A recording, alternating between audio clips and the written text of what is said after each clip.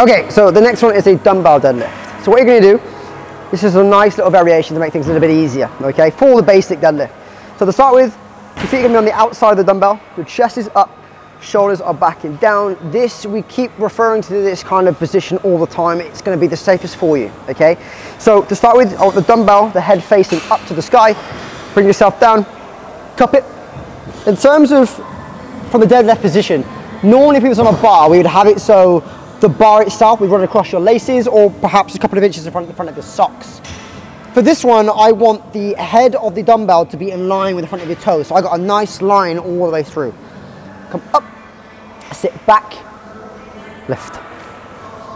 Again, I'm peacocking my chest, my shoulders are back and down, and I'm keeping my bum low. Up, squeeze at the top, come back down.